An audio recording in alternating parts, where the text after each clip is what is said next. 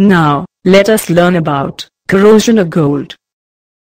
Gold metal is used in leaf form on golden temple, as it is highly unreactive, and does not corrode on exposure to air.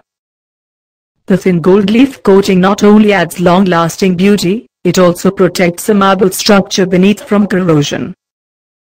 Since gold does not corrode, therefore, gold ornaments look new even after several years of use. Gold is used to make jewelry, because of its bright shiny surface and high resistance to corrosion. Now, let's see corrosion of platinum.